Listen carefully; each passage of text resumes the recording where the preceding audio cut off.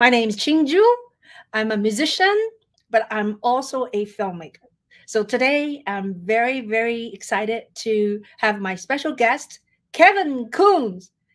He is a filmmaker, he is a director, producer, writer, and very much does everything himself. Okay, here we go. Hi, Kevin. Hey, How thank you are very you? much for having me. Yes, yes. So, I hear this echo again is because I was watching your film earlier. So you cannot have another uh, YouTube channel open, I guess, for that reason. So we have echo. Yeah. How are you? I'm good. I'm good. Thank you for watching my film. Yeah, we'll plug it right now. It's available on YouTube, Mobilize, and it's all about cell phone radiation and long-term Yes, health effects. And I'm a big yes, cell yes. phone advocate. I got the latest and greatest, but I also read in the manual and fine print, Tim Cook is telling me not to use it next to my brain and my body. So I wonder what that's about. And you can find out by clicking on the link and checking that movie out. We put it out for free on YouTube and we finished it in 2014. And we're doing a second documentary right now. I heard this thing about not you're not supposed to put your cell phone next to your ear. That's like a few years ago. Maybe your film I already kind of getting exposed about your film. But then I kind of forgot about it. Like lately there wasn't enough message about this, right? So I'm so glad I saw your film and just like refresh my memory of this issue. So tell us a little bit like 2014 you published this. That means you started 2012 and 13. When did you start to make this project, and how did you decide to do this? Yeah, I started this in 2010. I was at the University of San Francisco finishing up my degree. And I was in a class that basically do a do a video or film for a nonprofit. So I wrote on Facebook I want to do a free video or film for a nonprofit organization. I got lots of comments from different people. Some writing me private messages saying, "Hey, I'll pay you. Don't tell your college professor." But I got one message in particular that was very interesting, and it was from a college friend, so friend of a friend on Facebook, who said, me and my mom started the California Brain Tumor Association after my dad got a brain tumor from using his cell phone for 20 years. And I said, this is really interesting. I want to learn more about this. And I started to interview them. And what I realized is that I had something that was longer than just a couple minutes. I had something that would be feature length because it was such a complicated issue. And there are so many different people who are influential who have spoken on this and have opinions on it. And because there are lobbyists and industry folks trying to prevent you from getting this information, it made it even more alluring to me as a young guy and a filmmaker. So here we are almost 10 years later, and I am rebooting it. I am looking at my catalog of footage and starting to interview a lot of other new people because there's been more and more evidence and research coming out pointing in the direction of safety and prevention. So that's where we're at right now with it. And thank you very much for inviting me on to talk about this. Yes, yes. I think it's a very important issue, and this affect a lot of people, and health wise, and unfortunately, not a lot of people are aware of this. Including my family member. I still see them holding the phone right like this, and but a lot of young people actually use headphones, right? Especially use like a Apple or some other brand. What do you call wireless headphones? So what about wireless headphones? Are they free? Yeah, you Uh, don't want to be using those wireless headphones. You want to use a wired headset. They tell you in the fine print, use the wired headset to reduce exposure. So anytime you see people with those like white Apple earbuds in, it's just, it reminds me of like a cigarette. People are doing it to look cool and they have no idea what's going on. They're completely unaware of this. And it's because when cities like San Francisco and Berkeley want to take the fine print information and put it on the box in bigger print, they sue the cities, saying it goes against your freedom of speech as a corporation. And it's really weird how they're bending the law like this to get what they want. But basically, this is big business and government, and it's a tale as old as time. And so we are looking at this issue through the lens of political activists, victims, plaintiffs in the lawsuit, scientific experts, researchers. One person we interviewed worked for NIH. So again, these are people who have extreme expertise and are credentialed. Like, they got Wikipedias, so basically, I think it has only taken on greater credence since 2014.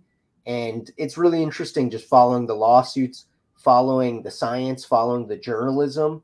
And so we're talking with all the best people about this, and hopefully going to have a really compelling story to tell people. And it might be something that's longer than a feature-length film. It might be a series. So that's what we're kind of looking at right now. What you don't really want to put out a 3-hour movie nowadays unless you're Martin Scorsese. And even that's going to be difficult in the box office, But Right. maybe they're hoping people go back twice in the theater because they went up to use the bathroom or something. Yeah. Film theater is not thrilled about a program such a long thing. They could program, two films, right? And then they can make some money. Double their money, yeah. So shall we watch the trailer? Because I had you want to watch the trailer? Sure. Yeah. Okay. Let me set this screen share trailer. Okay. All right. Great. You see it, right? Okay. But it turns out that my cell phone may be a hazard to me, because the World Health Organization is now warning that cell phone use is, quote, possibly carcinogenic to humans. There's a handful of studies that have looked at 10 years or more of cell phone use. These studies all find roughly a doubling of the risk of brain tumors on the side on which people say they had been using their phone. Well, once the ordinance was passed and the regulations were developed, we got slapped with a lawsuit by the telecom industry. The CTIA is the name of the organization that represents cell phone manufacturers and service providers. They buy silence. They buy apathy. They buy politicians. The brain of a child absorbs twice as much radiation as an adult. That's a stunning fact. Few people are aware of it. And we are marketing phones and pushing advertising with E-Trade babies talking into cell phones and children running businesses with little phones as though they're benign devices. I would hold my cell phone here, and the tumor was right there. The very cell phone companies that are selling us cell phones and telling us that they're safe are at the same time telling us we should hold them an inch from our head. We should wonder what exactly does that mean? We're beginning to see some evidence coming through in the tumor registry data. I think we will see increasing evidence over time. The country, Israel, for example, has already shown substantial increases in parotid gland tumors in their tumor registry data. I always held it on my right side, right here. The industry should have put these warnings on these phones a long time ago.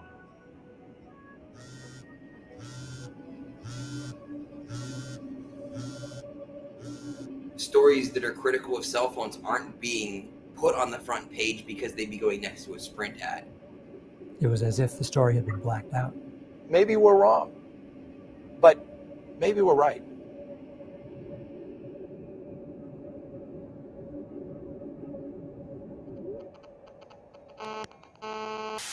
Awesome.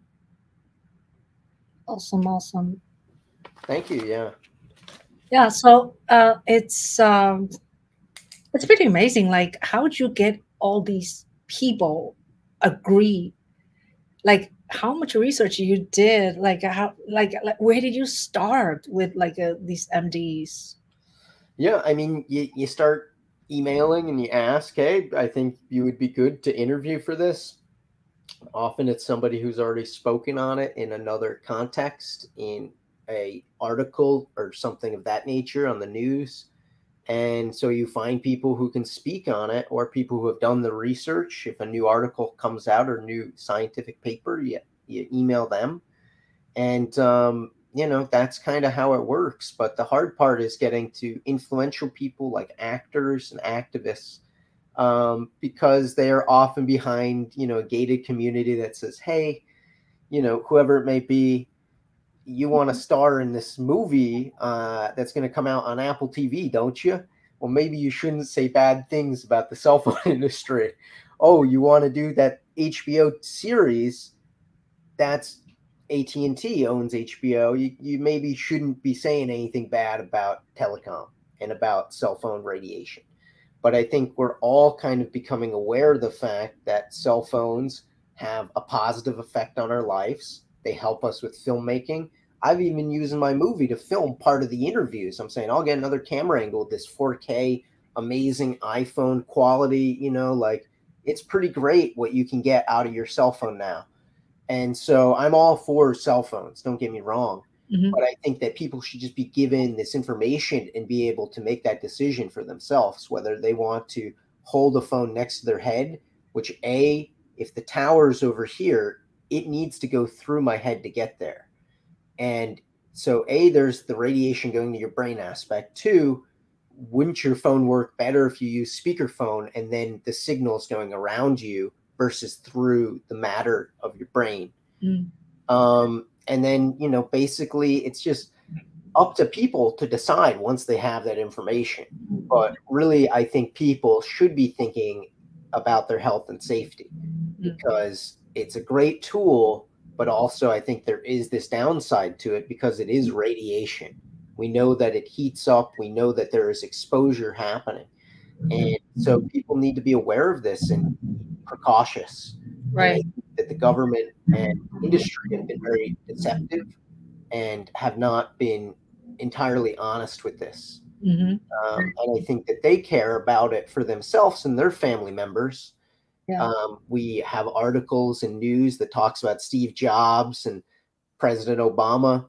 Yeah. Were low tech parents. They wouldn't let their kids use cell phones or iPads until they were of age. But they also don't want to shout that out loud because they know a lot of parents are buying their kids iPhones. Right, right. You're against the big giant corporations. You know, you're affecting their income, their growth, right? So it's a up battle, but I appreciate the research. Yeah, and you are saving lives. You know, so yeah. So tell us a little bit. I want to say hello to Lewis is here. These are our supporters from Clubhouse, and Mark is here. Sharkfin's name is Mark. So I don't know if you met Sharkfin or Lewis. Have you? I think maybe. Yeah, yeah. All right. So tell me a little bit your background. You live in San Francisco area now. You were born in East Coast. Yeah. So I'm originally from Connecticut and grew up there, and I got involved with filmmaking when I was very young. Picked up my dad's, you know, VHS camera, SVHS, if you know that one, and basically, you know, took that from the family vacation tool to like, I'm going to use this like to tell movies and every day use it. And gradually from there got more and more experience, you know, and like we were saying earlier before this, you come from an era when you had tape and you get into digital. The second you realize you got digital, you're like, oh my God, did I just discover gold? You know, like, does no one else realize we don't need to buy tapes anymore? Like I could film a whole movie as many takes as I want because I have digital. I could just download it. Right. You know, it really opened a whole new door. But back when I was starting out, up until like college, pretty much, it was all tapes. Yeah. And so some of the first films I did, you'd have it on tape and you'd digitize it and you'd edit on your computer. And I was always the first big technology person. Like I had a Mac laptop in high school. I would take it around and do editing at friends' house and be able to show edits. And that's how I would do it. And I got Final Cut. I was editing frame by frame, doing animation. And I actually got a short animated film into the International Children's Film Festival in New York City. Wow. And We premiered it at the DGA Theater in New York, which is crazy cool as a kid going there. They put it on T-shirts for the film festival. It was like a glow-in-the-dark T-shirt. And nice. it was like an Academy Award qualifying festival. So there are movies in there that went on to be the best animated short film that year. It was really inspiring. And they bought the film too. The people who ran the film festival started this small little animation company, distribution company at the time, called G Kids. And they bought it for like $500, which was like a lot of money back in like, 2005 or whatever. And now G Kids puts out all the Miyazaki films. They're the distributor for every Miyazaki, which my daughter loves and I love. And I'm like completely like, that's the only animated thing I ever did. And it's like in the same distribution, platform. And they, of course, have never put it out anywhere really. I mean, they put it on like a DVD, I think, and they were trying at the time to do like a YouTube sort of thing, like their version of YouTube, but spun off for more higher level stuff, which kind of is what Vimeo is now, right? But it was really awesome to have that experience. Like little kids coming up to me being like, "Can I have your autograph?" And I'm just like in high school, like, "Oh my God," I'm like, "I made it. I'm a filmmaker." And then so we were talking about yesterday in our room, right? Last night's Clubhouse talk about film. Like, what do you like? Tell us why you do what you do. Like, what was the first thing attract you to fiddle around with a camera? Oh, I wanted to tell a story. I wanted to, be able to communicate something to people, because sometimes it's better than trying to talk it out. Like you get jumbled in your words. Even if you have the speech written out, you can't get it perfect. And when you edit a movie, you can get it perfect. And you put the music, time it perfect. And then you create an emotion. And all of a sudden you communicate to somebody through their heart and their brain. And it's just better than sometimes just talking out with somebody an idea. And I think one of the first movies I did was like, we were trying to emulate that movie Scream, like that came out, I think that was 1999. And we were doing a movie like this, and it was on an SVHS tape, and we were like, little kids playing around. And I was walking home and the tape broke. I dropped it on the ground and it all spun out. And I was like, oh my God. And we went back the next day and reshot it, and it was better because we had the experience of before knowing. And so that's always kind of the approach. Sometimes you get something that works, and sometimes you look at it in the editing room and you figure out what you need to tweak to make it work. And you could always go back and do that. And that's what makes it this great, tool. Also for me, it was better than being a photographer or being a writer, because you work with other people. And that's always an important part of it, is that it's an art form that is communal. And so it's fun to experience it. When you see a film, you often will go to a movie theater for the premiere and everything, and you get to experience it with a lot of other people.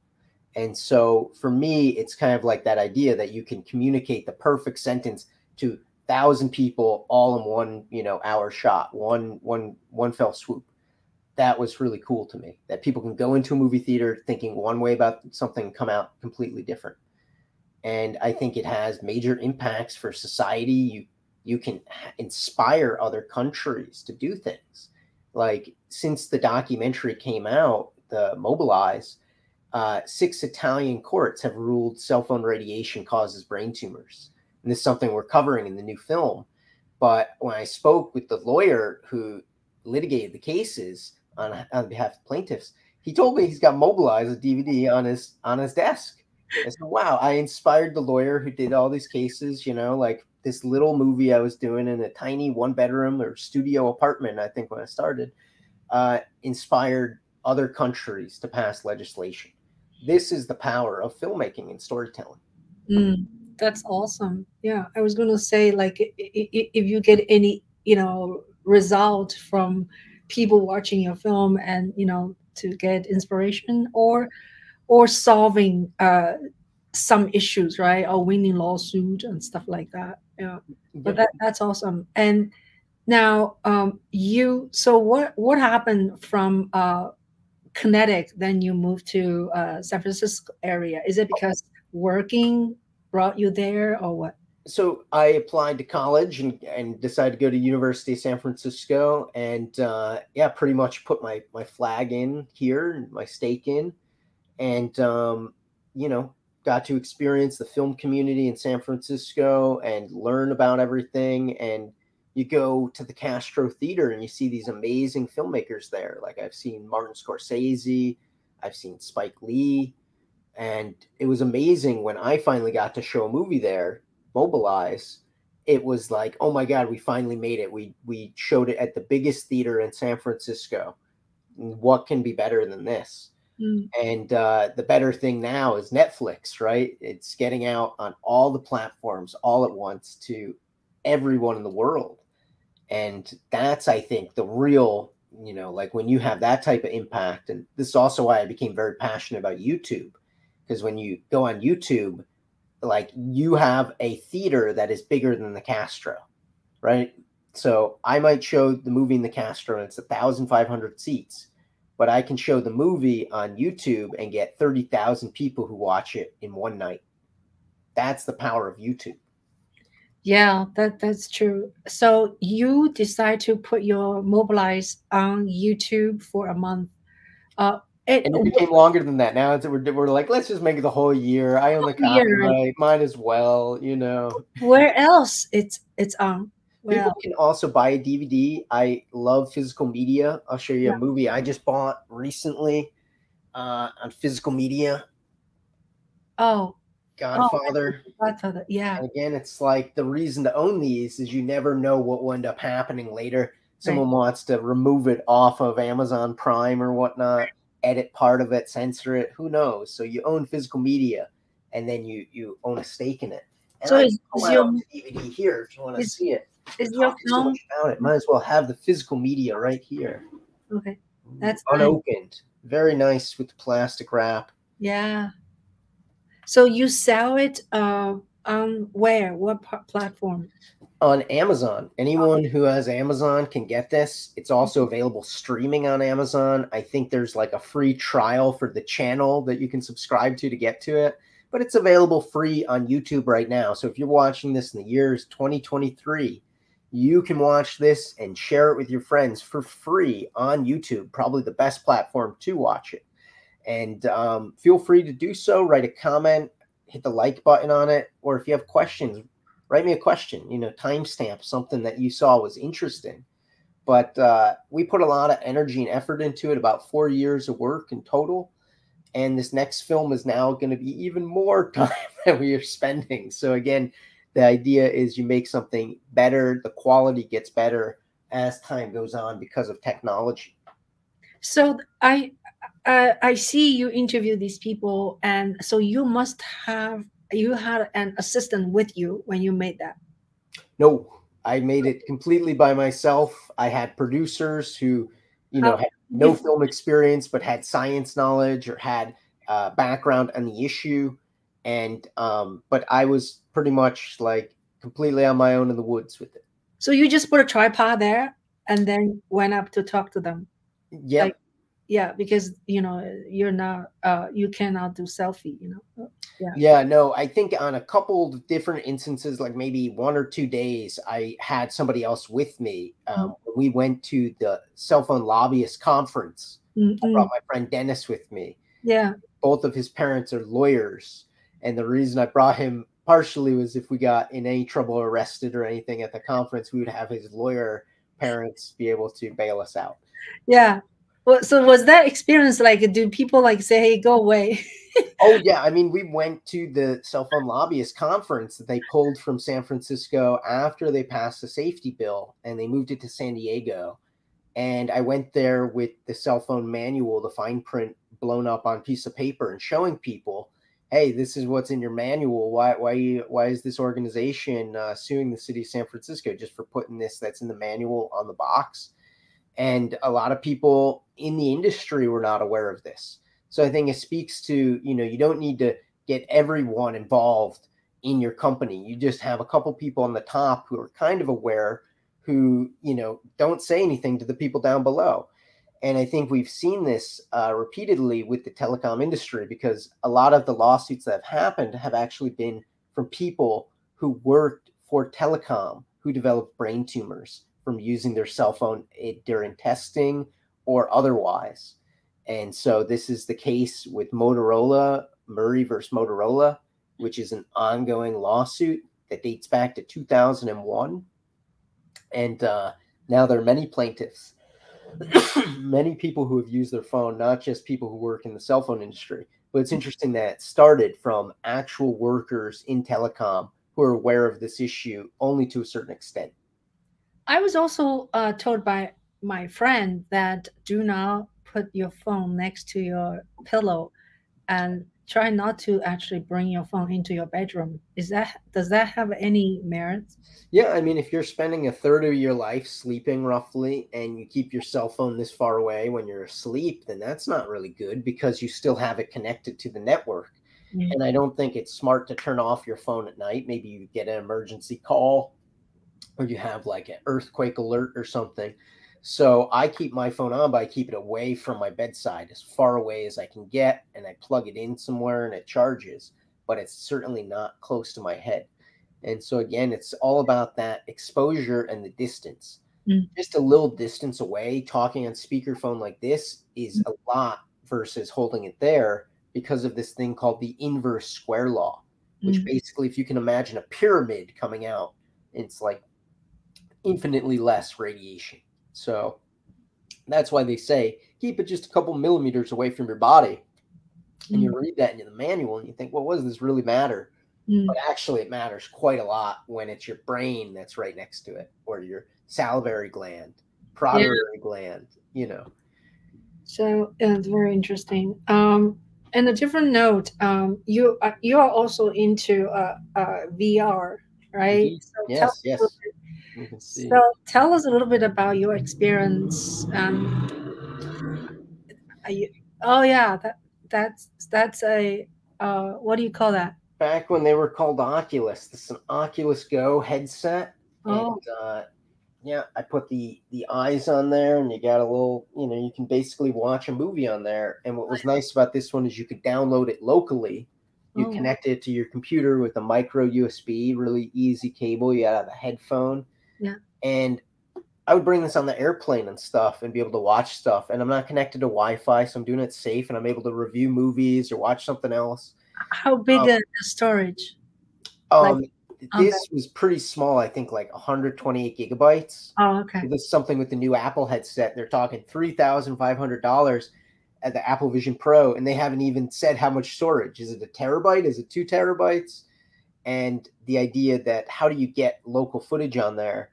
Their whole thing is talking about, being able to film with the headset. I think that's a horrible idea. We don't have like recording glasses really because our heads bounce around when we're trying to record stuff, which is why we use a tripod or we use our hands and our arms, which are really stable. Right. And so the idea that Apple wants people to use their head as the camera is kind of ridiculous. I don't think it's really going to work. But it is mixed reality. It's volumetric. You'll be able to look around. But I think they should have made something more for VR 180, which is like you can use your cell phone here, these two. And if I could take my iPhone and record something and then send this to the headset, plug them in or something and send it really easily, that I think would have utility. That might be worth $2,000 or something. But at $3,500, it's really ridiculous. And we know from leaks that the cost of the product is actually more around $1,500. So they're really just yanking your wallet, trying to get into your purse that extra coin. And I don't think many people are going to use it. I think it's going to be very low sales. But they'll make a second version that will maybe be smaller, and they're going to keep upgrading it and learning from it. But ultimately, I think they didn't learn anything from the 10 years that VR has been in the marketplace with devices like this and people like myself filming things professionally in this medium. I love this medium. I think it's great. And I think this proves how much of a non-Luddite I am for all those people who are like cell phone radiation. I don't know about this guy. I love technology. I love, using these cameras to be able to tell these immersive stories. Yeah. I think, again, there's a safe way to use it and an unsafe way. It's kind of like a car without a seatbelt or airbags. And this was the car industry, the auto industry for a long time. And it took people like Ralph Nader going out there and being like, yeah, but my friend died in a car accident. You could have, made cars safer, because their lineage at the time, the car company, was, it's just unsafe drivers. So if you get T-boned in a car accident, it's your fault? No, it's the other driver. You could have made a safer car. But the car industry didn't want to do that until lawsuits happened, right? And now what is the best-selling car? The safest car on the market. So the car that has the most safety features costs the most money, right? So these are the interesting factors of how, public consensus can change. Right. Let's see. I hope I'm not getting any feedback, because earlier I think I had your YouTube channel. So I am looking at YouTube channel. You have a quite handsome channel. Let me go show people. So do you have any, when you talk about VR, do you have any work here that you can show us? Yeah, there's a number of different things. I would say the latest film reel is pretty much the best thing. If you go, to videos, it is. You go down a little bit more. I post often. Keep going. A little bit more. You'll see 50 Cent there. That's who you want to click on. Right 50 on. Cent? Yep, the rapper. Hold on. Right on the left. Nope, you're going down. Oh, this. Yep. Oh, it is? Yep. Oh, okay. So what'd you do? It's a reel, a portfolio of like pretty much 20 years of work, and it came out pretty good, I think. Oh my God. This one? Yep.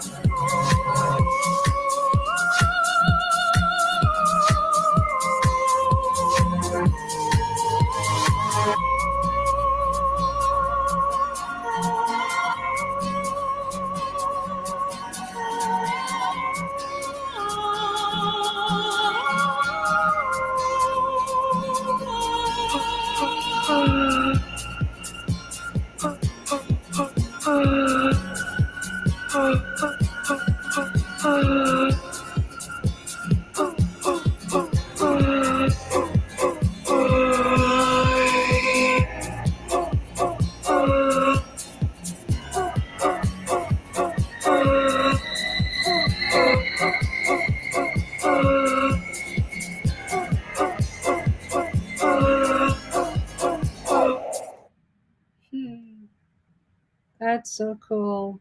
Yeah, so like, 20 years of different stuff in there pretty much. 20 years. You look like 19 yourself.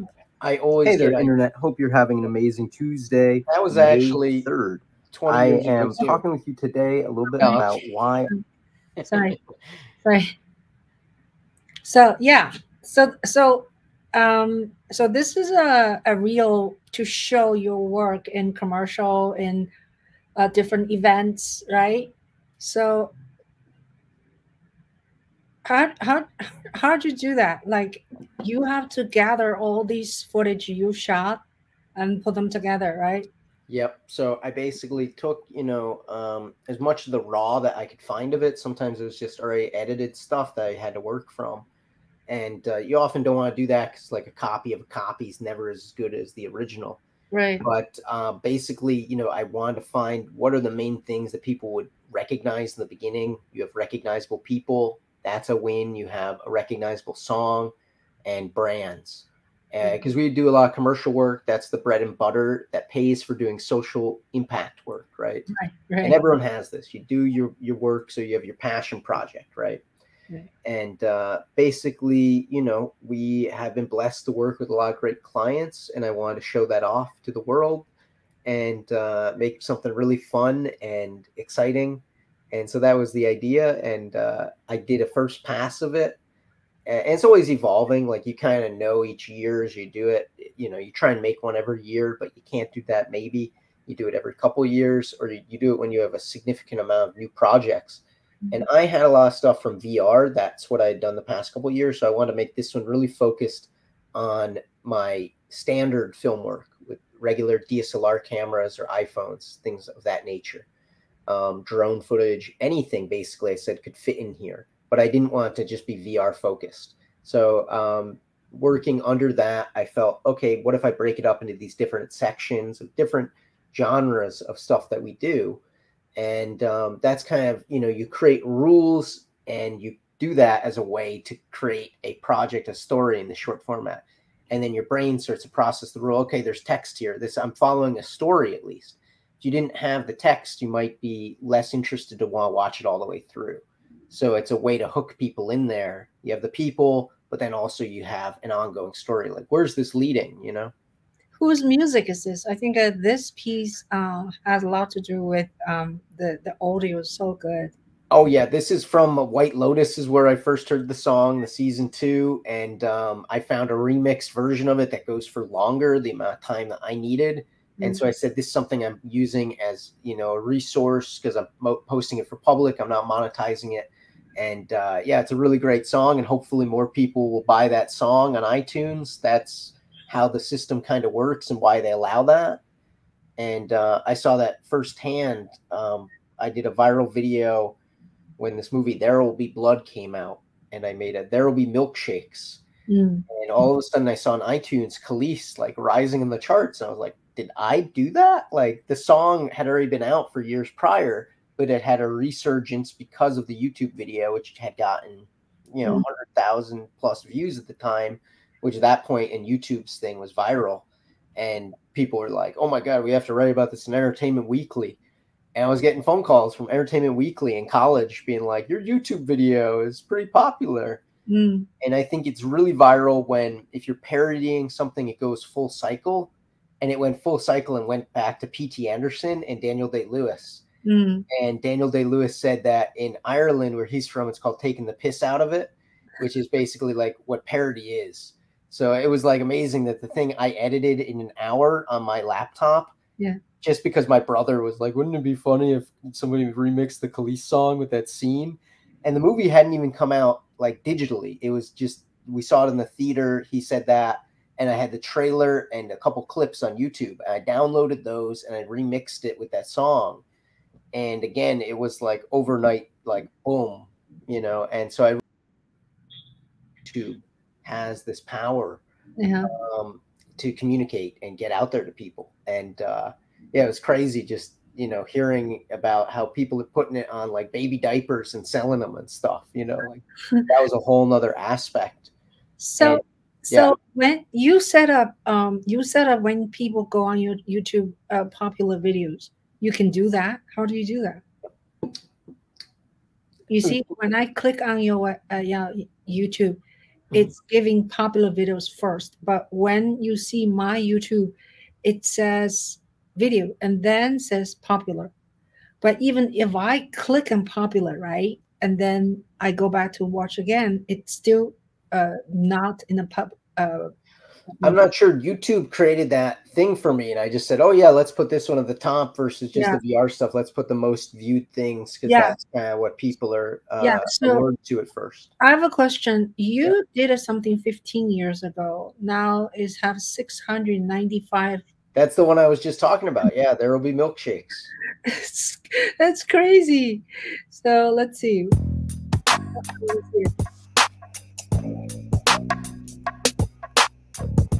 Oh yeah, no, this is not the good version, by the way. Okay, let me explain further. Pause it.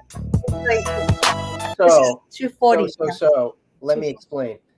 YouTube at the time was in its infancy. This was around 2006, 2007, right? Yeah. And we did a remix. That was original music I had created. And YouTube said, cease and desist. You have to pull this, because Khalees eventually got to a point where she's like, I don't want this song there anymore. I changed my mind about it. I made my money. I'm out, you know? Yeah. And so we actually, you know, like I didn't want any legal action going on, and I pulled it, and YouTube said, we will recommend some songs that you can put over it. And so they pulled my original remix that I made as a DJ, original creation. Yeah. And this is why I love Vimeo. I upload the real version on Vimeo. Now, what's funny is a bunch of people copied my thing and did the exact same thing, right? Like they did their own remix of the song, and theirs are all still allowed to be on YouTube, but I can't reinstate mine somehow. So these are little problems with YouTube that I love YouTube, but it has its issues there, and I will point that out. Right. Wow. So you certainly had a lot of views. This is 19 seconds. You got 1.1 million. Yes. What the heck is that? You know, I could go. That's just even me just talking about the PS5 fan noise and stuff. I could go on and on about this for quite a while. But ultimately, I want to state that, you know, I appreciate you having me on here. I don't really have a whole lot more else to talk about beyond this, but I really appreciate the time and the support. So. Oh no, thank you for coming. And I wanted to show people your very popular, quite popular, YouTube channel. Do you do shorts often? I do a lot of shorts. I do lots of YouTubing. You know, I try and keep people up to date on anything I learn on YouTube. You know, even if it relates to your car or baby pigs in Bangkok, whatever it may be, you know, I like to post just the things. It's like my diary. And so that's how I use YouTube. And I think it's a great resource because people can monetize the content that they put out there. But I sadly need to get going. I'm getting an urgent phone call here that I'm able to read the transcript. I need to call back right away. Oh, you have to go right now? I have to go. Oh, okay. Thank you so much for having me. I really appreciate it. You're very welcome. Very welcome. Have a great day. Bye, Kevin. All right. So, you guys, thank you so much for being here with us. And we didn't have time to do a, a rapid fire. I guess Kevin is in a emergency phone call. So next week, let's see, on the 21st, I will be interviewing Antoine Wed. Wend. He's a French singer, which I just met about 3 weeks ago in New York City in Washington Square Park. And we're going to do a show next Wednesday at 1 p.m. Eastern time because he's a French. So we want to reach audience in Europe. So I decided to do a show at 1 p.m. Eastern time instead of 5. Okay, so hopefully you guys can come. Yay! Thank you, Sean. Thank you, Shockfin. Thank you, Ian. Thank you, Louis. To be with us, and that was a nice insight of a young filmmaker's world, how he made his film Mobilize. So if you guys want to, you can check Mobilize on YouTube and you can watch it.